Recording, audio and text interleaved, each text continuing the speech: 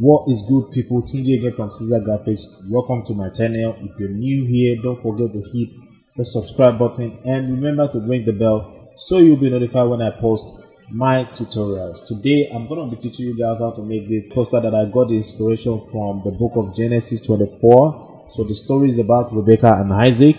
So I would advise to go check out the story and know what actually inspired this poster that I'm going to be teaching you guys how to achieve today. So without any further ado, let's jump into today's tutorial.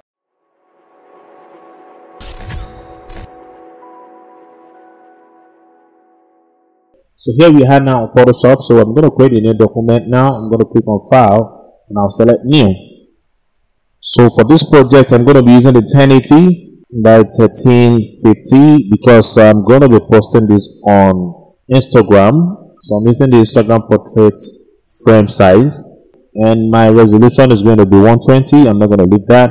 So I'll leave the color mode the way it is and I'm just going to say OK. Change the color of my background. So I'm going to pick a color from here. So I'm going to hit OK. And I'm going to create a new layer and call this BG. Then I'm going to use the shortcuts to apply the color on my foreground color to the layer. And I'll bring in my exercise files. So I'm going to start with the picture of Abraham. So I'm just going to scale that down. So this is the father of Isaac. Okay, so I'm going to scale that down like so. Then I'm going to bring in Isaac, which is this. And I'm going to position him here. Like so. Bring in Rebecca. Scale that down like so. So I'm going to bring in the picture of the messenger.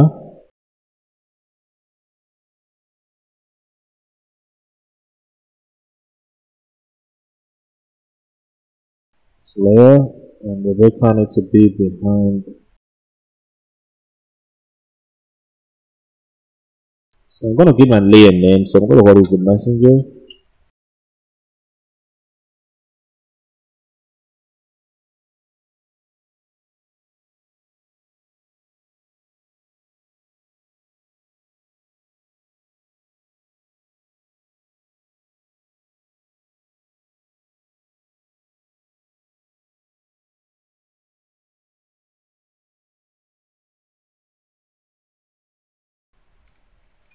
And I'll bring in the picture of the camels.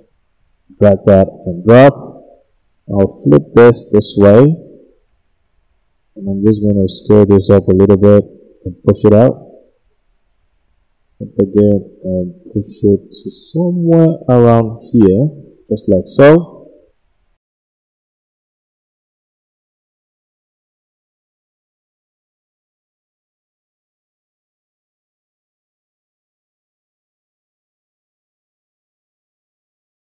And as you can see, it's covering some part of the messenger. So I'm going to add a layer mask and just take out some part of the layer to make the messenger's layer visible. So I'm just going to select the brush tool. I'm going to scale this down. Make sure your foreground is set to black.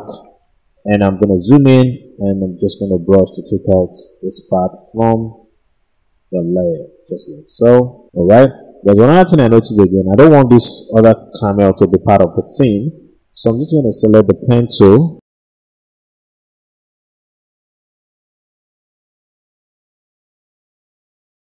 So I'm going to hit Ctrl Enter to convert that part to a macro selection. And I'm going to hold down Alt and Backspace to add my foreground color to the layer mask of the camels. So I'm going to hit Ctrl D on my keyboard to take out the macro selection. And I'm going to select the brush tool again, increase the size of that brush, and I'm just going to take out some part of that layer.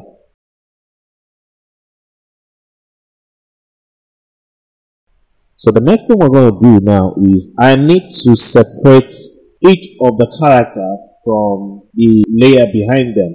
So I'm going to start with Isaac. I'm going to create a new layer and I'll call this, and this should be behind Isaac. Just like so. And I'm going to pick a color. I'm going to use this orange color and I'm going to zoom in and I'm just going to brush to add, or you know what, let's just use another type of brush. So I'm just going to come here and just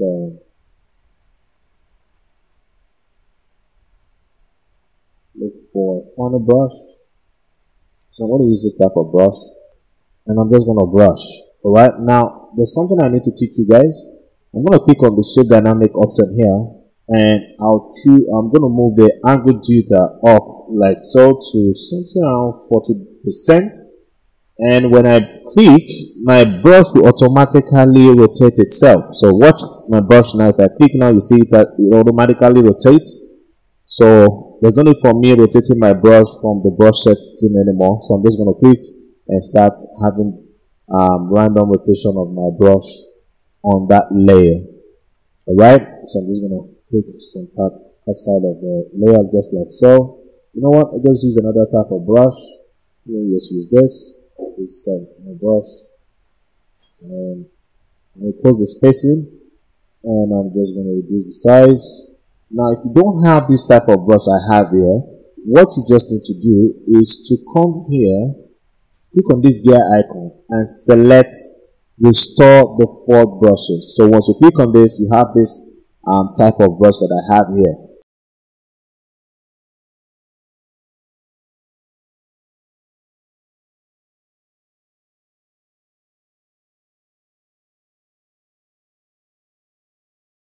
Push the messenger up a little bit.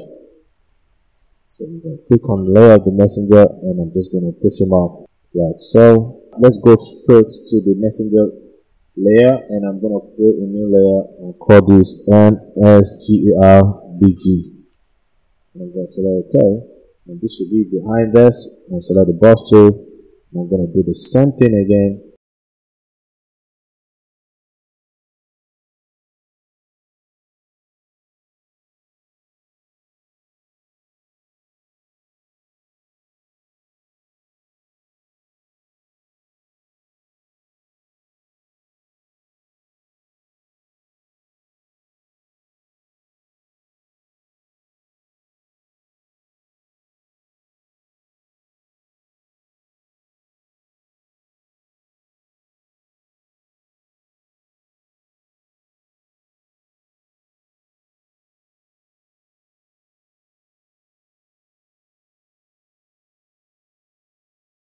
So what I'm going to do now is I'm going to put everything in a group. Alright, so I should select all the layers, and I'm going to hit Ctrl G on my keyboard to put them in a group. And I'm going to call this, so I'm going to just move this down, and I think I just need to increase this guy a little bit. So I'm just going to go straight into the folder, hit the Ctrl G on my keyboard, and just make him a little bit bigger. Collapse the group. Okay, I think I need to take out some part of this brush from the layer, so I'm just going to come here, select the eraser tool.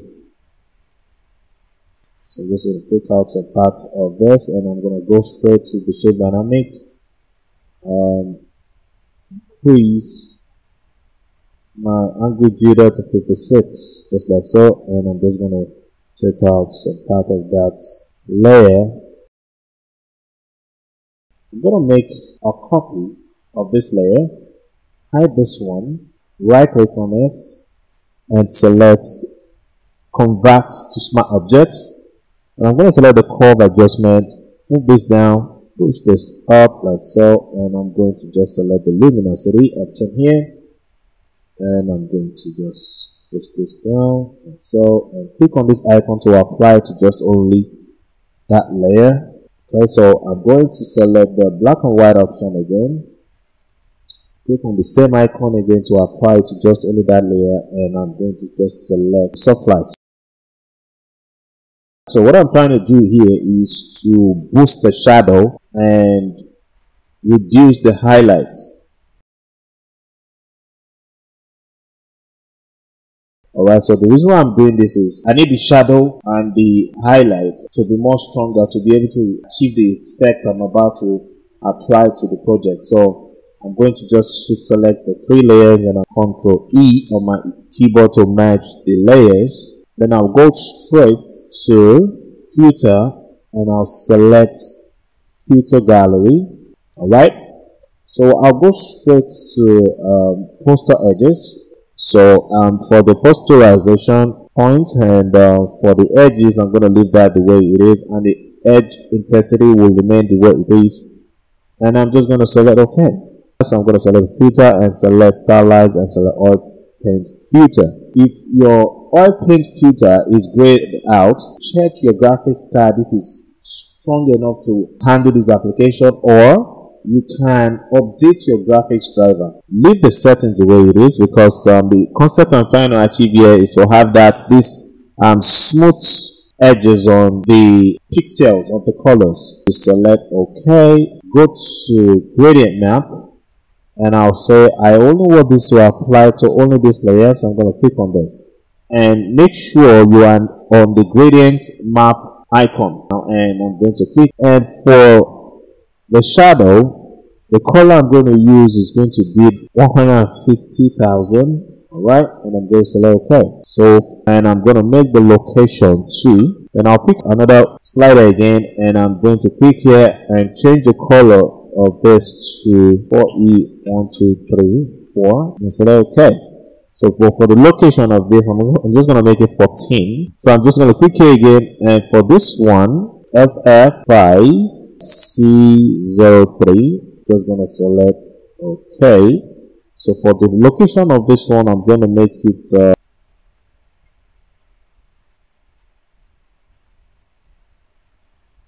alright, so I'm just going to select OK.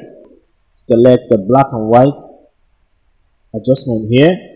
Alright, and I'll go to the channel tab, and I'm going to pick the red, and I'll go to select and select coloring. So I'm just going to pick a color, and I'm just going to select OK. Then what I'm going to do is to go back to all the layers, create a new layer, make this layer be above all the layers, and I'm going to call this black. Okay, and I'm going to fill this with black. So I'm going to change this color to black like so, and I'm going to hold on Alt and hit backspace and hide it. So now we need to make all this visible. Now you see, now we're beginning to get more details on the faces of our characters. So I'm going to go back again to the previous effect that I did. I'm going to make this visible, and I'll go to the channel tab again. I'm just going to drag and make a copy of the green channel, and I'm going to hit the Ctrl L on my keyboard. Now remember, we only need the highlights on their faces, so I'm going to push this down.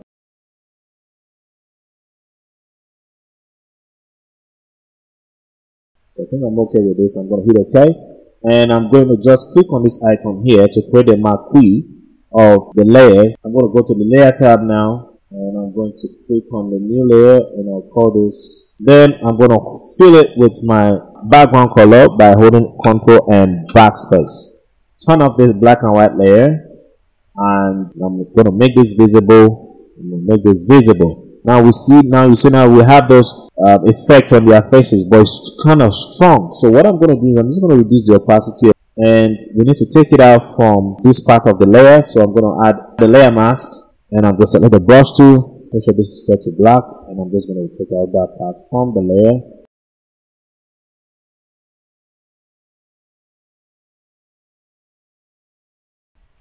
Okay, cool. So what I'm going to do is I'm going to make a copy of this. Alright, and I'm going to make this visible because I need that white effect on the face of Abraham here. So I'm just going to make this visible like so. We need to now take it out from this part of the layer, and I'm going to select the lasso tool.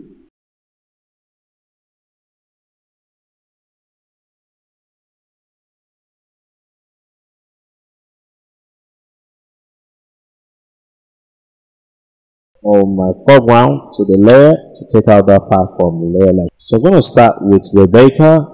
I'm going to zoom in and make this visible.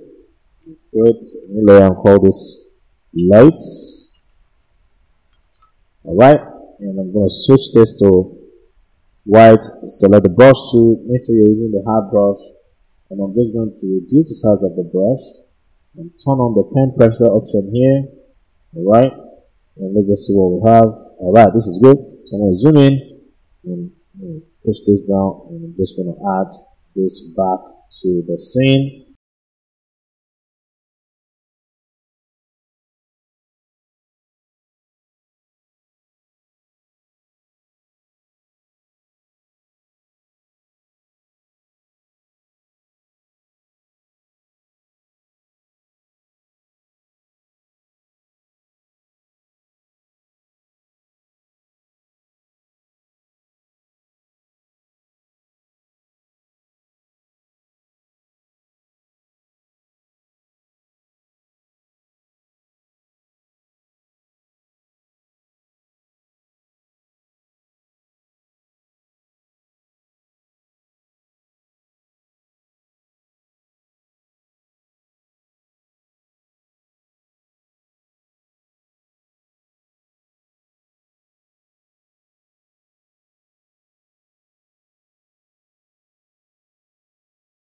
So I'm going to put everything again in a group.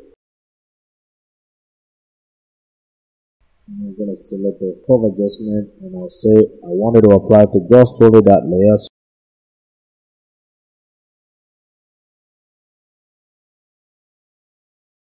I'm going to reduce the saturation because I realized that the color is too strong. So I'm going to click on this to apply to just only that layer and reduce the saturation, because I need to take out some part of this layer. So I'm going to select the brush tool.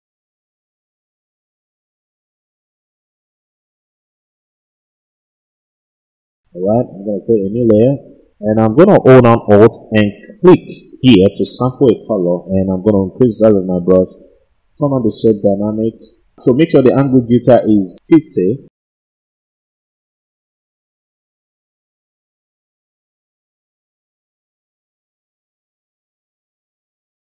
So I'm going to add vector mask to the layer, apply the brush just like so.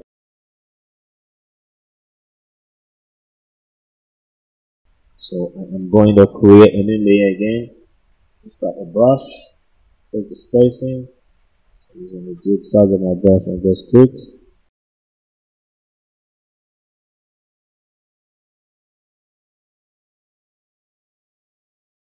Alright, and I'm going to draw a circle separating the characters from the background. So I'm going to create a new layer and select the shape tool. Alright, so now make sure you're using the ellipse tool, and I'm going to hold down shift and drag to create a perfect circle. And I'm going to bring in the well, which is this. I'm just going to drag that and drop here like so. But I'm going to be very fast with it because I'm applying the same effect to this again. So I'm just going to push this up, move this here.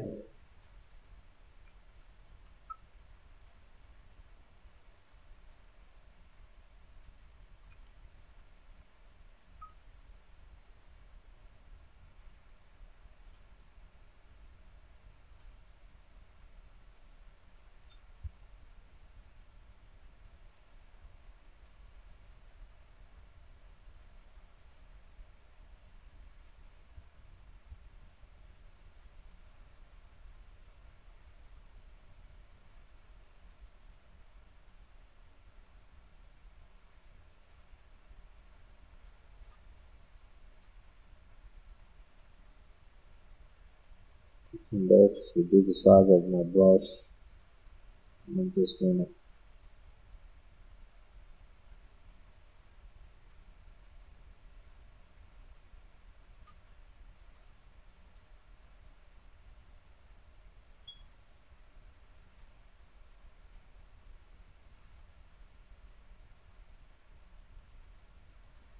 use it so.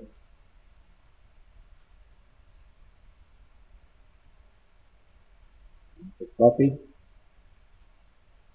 And I'm going to hide this one, right click, and convert it to a smart objects. Okay, you can rasterize it. I'm going to create a filter, stylize.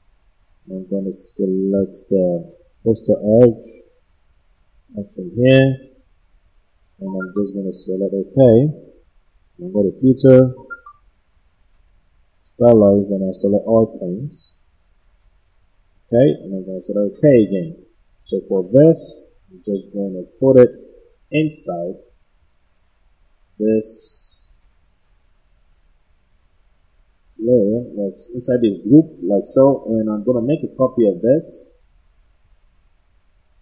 and this should be above the layer of the well. You know what, I need to give it a name, so I'm going to call it well. So I'm going to just hold on Alt and click to apply to just the layer of the well, and I'm going to select curve to just make this more darker, and I'm going to click on this icon to apply it to just only that layer, and I'm going to move this down like so, and move it up like so. Hue saturation, and click on this icon, and I'm going to reduce the saturation. But you know what, I need to take out the curve. Click here, close this, and I'm going to make this visible and hide every other layer with this, and I'll come here, change to black and white, and I'll go to the channel tab here, and I'm going to click on the red, go to select and select color range, and I'm going to just select OK. So what I'm going to do is to go to the layer panel again and hide this. Then I'm going to make every other thing visible, make everything visible, and I'm going to go straight inside the folder. On top of the well layer, I'm just going to create a new layer, and I'm going to fill this with my background color, which is black. So I think I need to turn this layer off. Okay, and I'm going to hit the Ctrl D on my keyboard to deselect.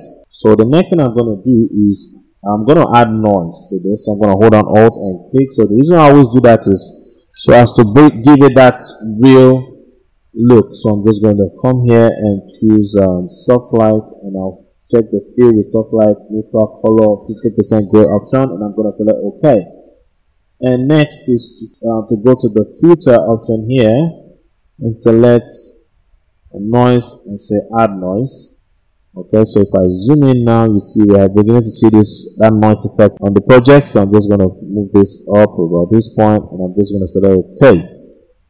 So the next thing I'm going to do is to add my text. So I have my text now, and so alright, I hope you enjoyed today's tutorial, and if you have not subscribed, don't forget to hit the subscribe button. And remember to ring the bell so you'll be notified when I post my tutorials. And if you are able to achieve anything with the help of this tutorial, don't forget to post it on your Instagram page, and remember to tag me. My Instagram handle is right here on the screen, and I'll see you guys again in my next tutorial. Peace.